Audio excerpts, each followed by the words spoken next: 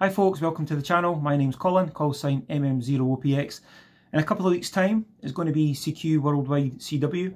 Now last year I put in a very late entry. I operated for about 2 hours on the Sunday evening and I amassed about 50 or so contacts just search and pounce. I'm not the most proficient CW operator, but just listening about I managed to get 50 or so contacts, 5 watts through the IC705 into my off-center fed dipole.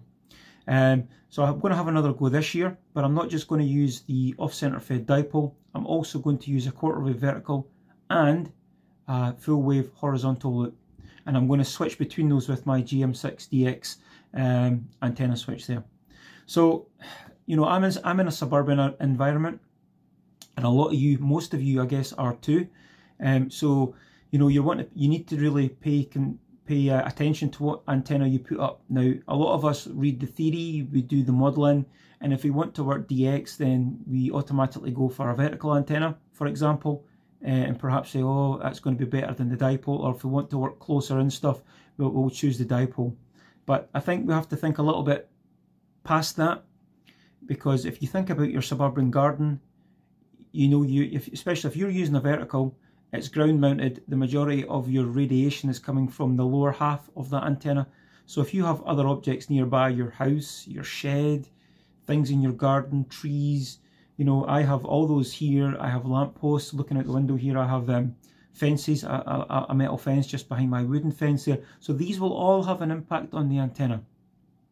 And one of the beauties with a dipole is, if you can get it high enough, even if the ends are only 6 or 8 feet above the ground, where the majority of the radiation is going to be at the top of the antenna. So as long as you've got that in the clear, I think you'll find that perhaps the dipole is actually going to perform better than the vertical. Now, it's during the day and we're going to be looking at 40 meters, so I'm not expecting any DX, but we'll just have a little listen about for what we have. The antennas have been set up and we'll go and have a look at the antennas now.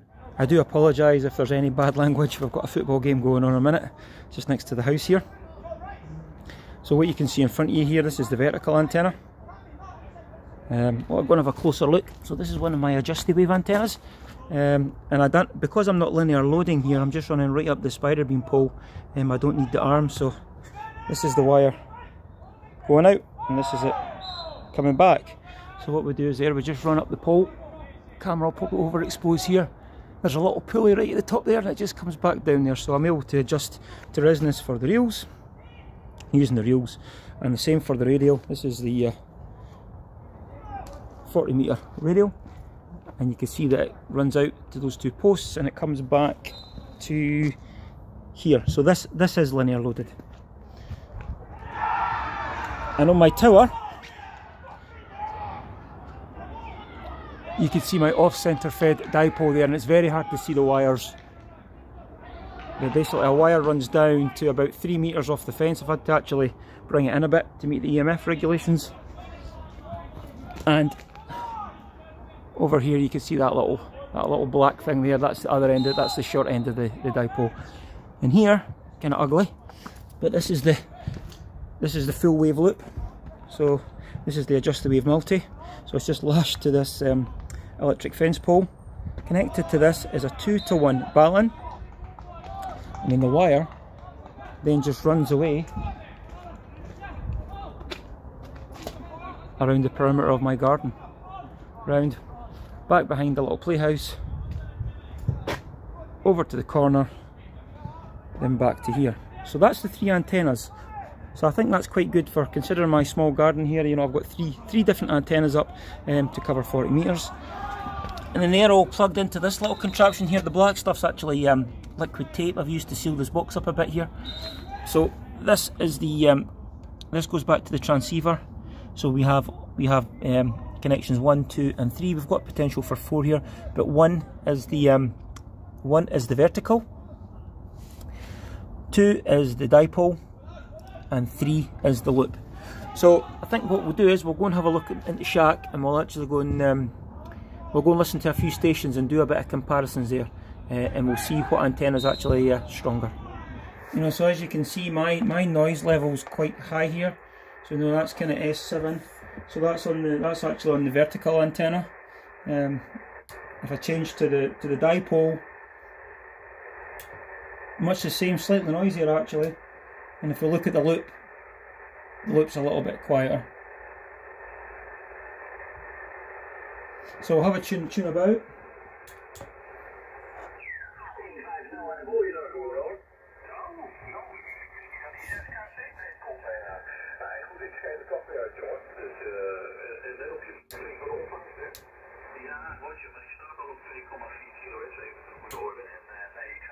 So certainly strongest on the dipole, these stations.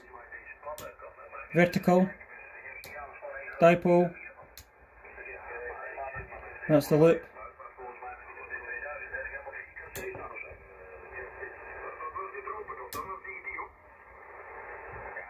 Back to the vertical, dipole, loop. So I'd say that the vertical and the dipole are actually strongest.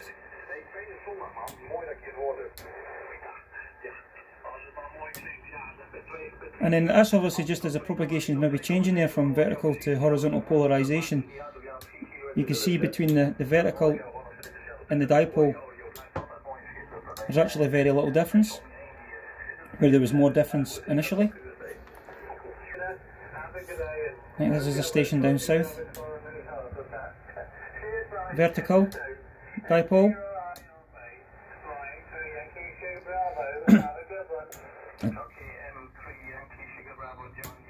Vertical, dipole, loop. So the loop's actually doing quite well there. So there's a dipole, M3YSB I think that is. Vertical, dipole, vertical, dipole, loop.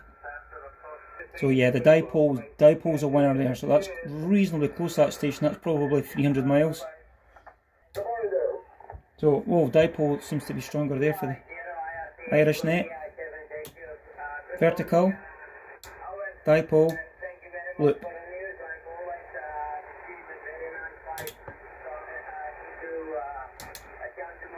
I'd say that the loop was actually slightly better than the vertical on this. So that's the loop. That's the vertical, loop.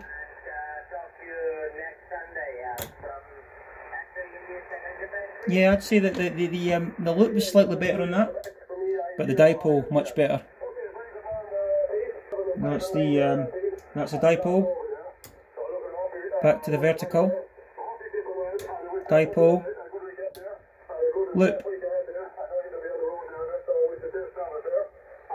So good signal on all antennas, but certainly better on the dipole.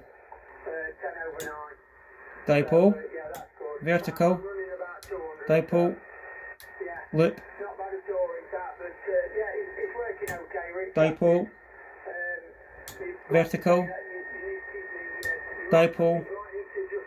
So yeah, seems to be some inter-G running at the minute, and you certainly, if you only had to pick one antenna, you'd certainly pick the dipole. It's vertical, dipole. Oh, and the loop's much nicer to listen to there.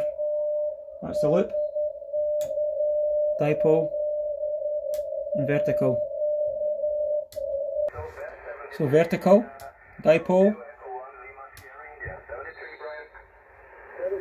This is the loop. The loop is actually a much quieter antenna, definitely. Nicer on the ears. It's very strange as the conditions change, that sometimes one antenna is better than the other and then it switches about. Right folks, there you have it. I'll leave you to make your own mind up there. Didn't do any transmitting, I just wanted to do a little bit of listening. This was just about, you know, this was the purpose of me doing this was actually just to get 3 antennas up in the garden, get them all resonant. So when I set them up for CQ Worldwide, they're all good to go. But yeah, very interesting being able to switch between different antennas at the same time there, and not many of us have that function to do that. We just put up an antenna and that's what we use. But generally speaking there, I think if I could only have one antenna, it would have to be the dipole. It was noisier than the loop, but the signals were certainly stronger there. But didn't you notice it was strange how, you know, sometimes that the propagation, you know, it favoured one antenna over another, and it switched back and forward. So that's really strange. I can only put that down to the polarisation as it changes there, because I do have vertical and polarised antenna here. Okay, folks. So that was I just wanted this to be a quick one. It's probably went on longer than it should have. So thanks for staying to the end. If you've done so. 73. All the best. We'll catch you on the next video.